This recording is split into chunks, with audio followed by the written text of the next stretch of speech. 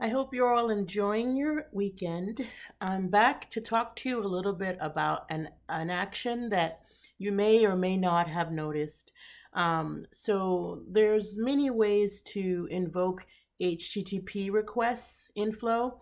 And one of my favorites for those of you who are using a lot of SharePoint data in order to achieve your goals, we've added the send an HTTP request to SharePoint. And it's not new, it's been there for a while, but I just wanted to make sure you were aware of it. One of the major reasons why this one is going to be a favorite of yours if you're on SharePoint is that it can do things that we have not included in the out-of-the-box SharePoint connector. So in some cases, and I'll just cite one thing. Like if you wanted to create a list, there's no create a list action in the SharePoint connector. You can find it in PlumSale, but then if you use a third-party connector, there may be cost associated with that. And so you might not be willing to pay that cost, in which case this action can come in very handy. So that's the first reason that I love it and want to share it with you today. We're going to talk about 5 different hacks using this HTTP request. And every now and then I'll throw out more because there's many things you can do with this, okay? But the second reason that it's really special in comparison to the others is it's aware of SharePoint. So it'll give you the SharePoint list name. It'll handle the authentication. So basically, you can skip over some of the things that you would have to do if you were using one of the other actions, okay? So let's kind of break down what the components of send an HTTP request to SharePoint right before I show you your 5 hacks, okay? And feel free to fast forward if this is not important to you. So what we're going to do today is we're going to use an HTTP request for SharePoint to create a list on a given SharePoint site.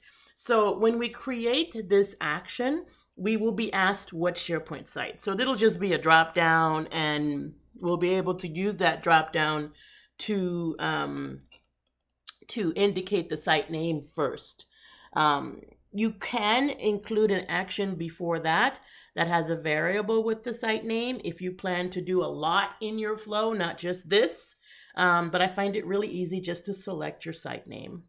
The next thing is to decide what are you going to do with your requests. So there are several methods associated with HTTP requests. I don't want to make this a university on HTTP because it's a big topic, but the 2 that you'll probably use are post and get, okay? And they kind of give you a clue of what they're doing. Post means something will be added to SharePoint in one way or another.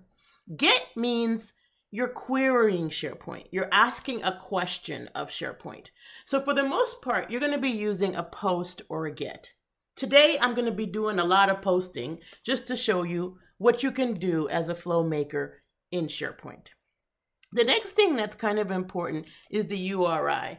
So this is kind of the HTTP URL that will be used to perform the action. And depending on what you're going to be working with on SharePoint, you're going to use different URIs. So because this one is creating a list, I'm going to use the _API/list. If I were trying to create a folder, I would use _API/web/folders. So there are different things that you will be working with, and so you will need the right URI. So in the description of this video, I'm going to put a little page link where you can find out what the URIs are that are available to you.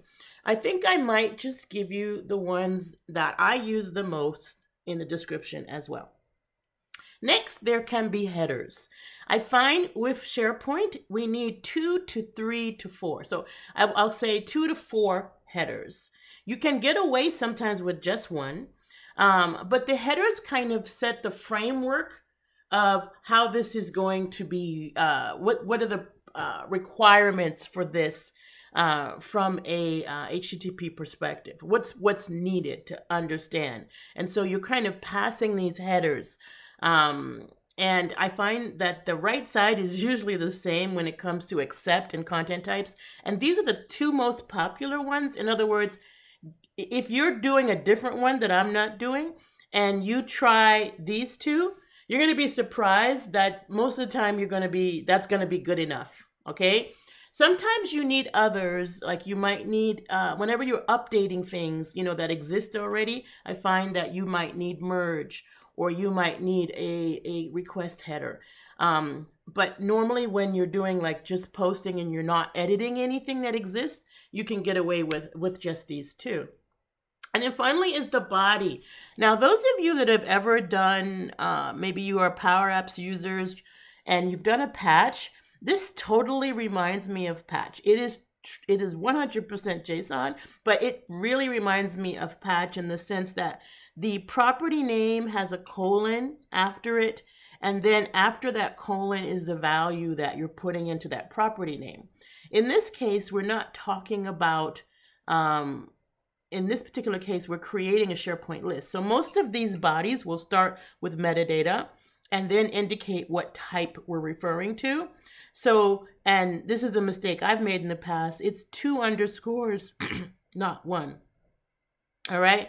So in this, right, I have the metadata, which is a type of some kind. It could be sp.data and something else. It could be sp.list. It could be sp.folder. So it totally depends on what you're doing, but you'll start to see a relevance between the type and the URI. You'll notice there's a relevance there.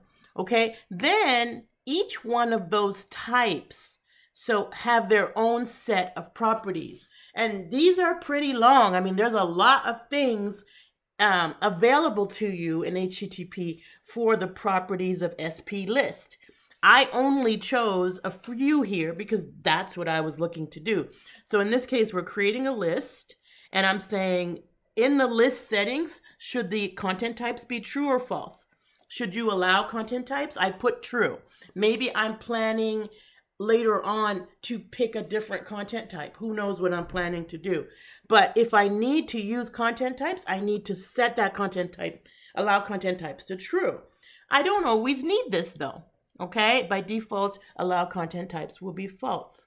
I can also choose a template. And now this is the cool part of lists.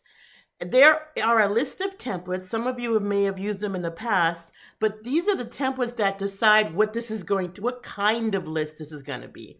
So like 101 is like a standard custom list. I mean, 100 is a custom list. 101 is like a library, a folder. Then you have like 107, 108. You have these numbers that might be task lists or survey lists. Remember those? So by picking the right template, you can get the list type that you want. And I'll show you a standard custom list and I'll show you a task list in case that's something you want to create. Now, content types enabled is also true. These two usually go together. So you don't need them unless you need them. Right? Those of you that work with content types, I do. So I have them shown here. Then here's the description of your list. So this is the description you see for the entire list. And this is the list name. Now, of course, in any of this, I can use dynamic fields. Isn't that awesome? Okay, so that's the basic intro. We're going to learn how to do this, how to test it. And I'm going to give you 5 hacks. This was just like the preliminary video to kind of tell you the scope of this. So it's the part 1. Head over to part 2 to see the hacks.